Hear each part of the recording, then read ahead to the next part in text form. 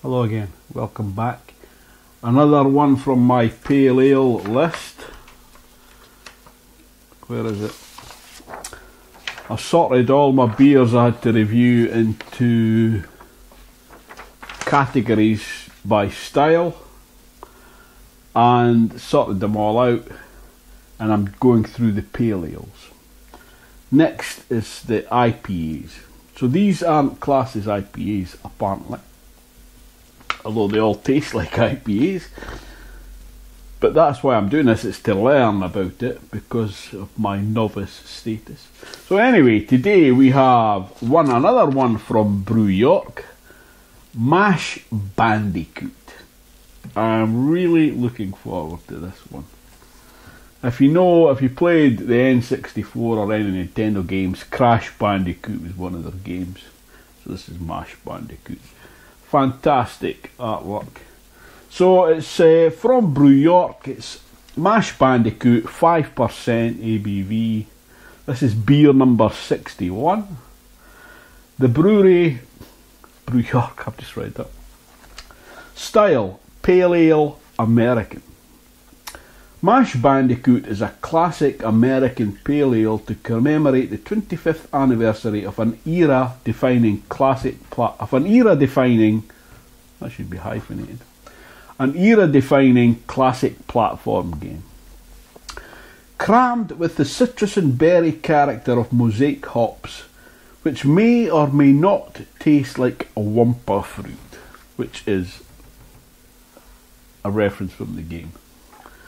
So it's got a 2 hop rating from the Brew York website.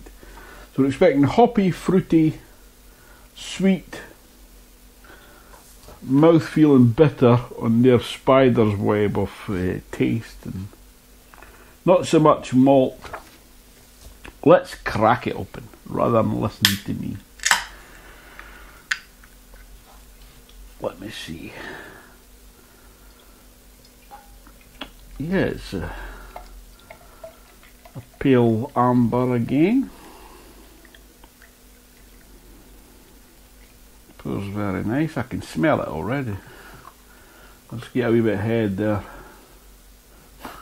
I think that might mean something different to our American friends. A giving head. No, it means giving it a collar of foam. We'll edit that bit out for the kids. Right, let's have a look. It's the hazy, beautiful, orangey, pale amber. Absolutely beautiful. Oh, citrusy, yeah. Fruity. Not getting much malt there. Let's get a swirl. I'm still working on my swirling technique. Any tips would be welcome in the comments. It's all in the wrist action, I do believe.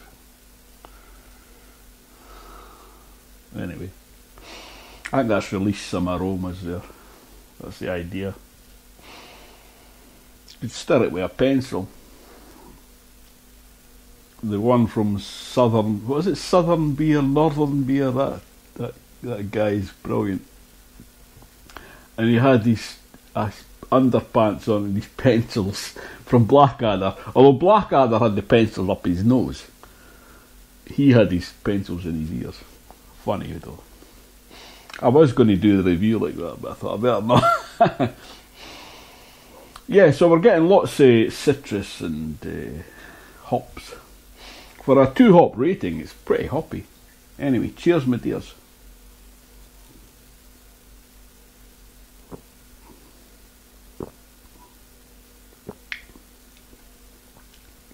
Oh yeah, that's very nice. Quite fruity. It's the citrus and you're getting the bitterness, but you're also getting a bit of fruit as well. And at the back there you're getting a bit, I don't know if that's like a berry fruit, so it's like raspberry strawberry type, a mild version of that.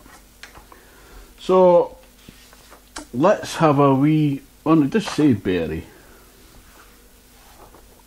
So I must have subconsciously absorbed that.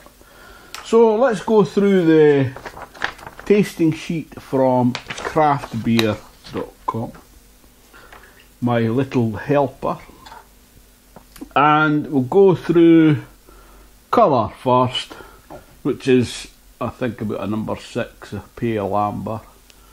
It's a beautiful colour. It looks gorgeous. And we've got it's a slight haze on it. The colour of foam head retention, it has retained a 2 fingernails worth. So I'm going to say moderate. It's fairly thin though. There is some lacing. Look at that. Beautiful.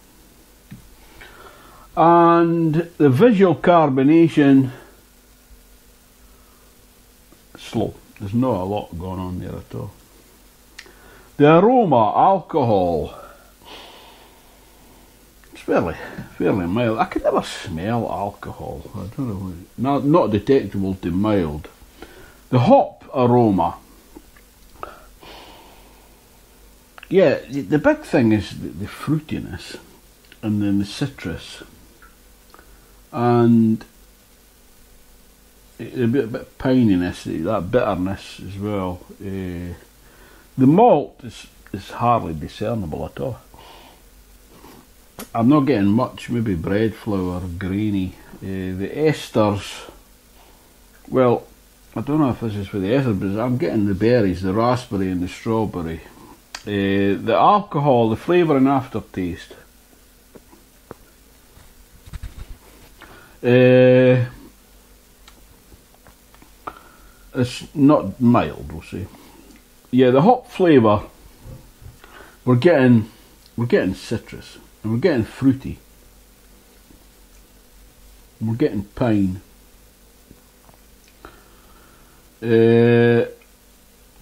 I don't think there's much tropical or woody, or the hop bitterness is fairly restrained to moderate. The malt flavour, I'm not getting much of that at all, like grainy maybe, or bread flour. Yeah, the malt sweetness is fairly low. Astringency low. The body, it's just soft. It's soft, drying to soft. It's lovely. There is that bitterness at the back though. That's 1/10 of a point off. No, it's not. The length finish, I'm still getting it. I'm going to say medium, up to 60 seconds. Balance and drinkability, desirable. Style, I'm going to say it's appropriate. They say it's a pale ale American. Who am I to disagree with that? It is very, very nice. Brew York do some fantastic beers. Not everybody's a fan, but you can't please everyone. Oh yeah, the smells are beautiful, and the taste follows the smell. It matches. It's got that nice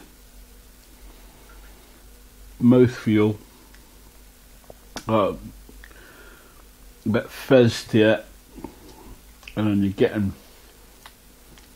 the pininess, the bitterness, the citrus, and you're getting that berry, the fruity sweetness. I'm going to give that a big 8.8 out of 10. That is really, really good beer. Out of 10. That is awesome beer. They really know what they're doing, Brew York. You get loads of information on the can, but you need a magnifying glass to read it. I love all the artwork they do. I wonder who the artist is. I don't know if it mentions that. If I find it, I'll put that in the description. As usual, all the links are in the description. Thanks for watching. I'll see you next time. Hopefully. Ta-ta for now. Cheers, my dears.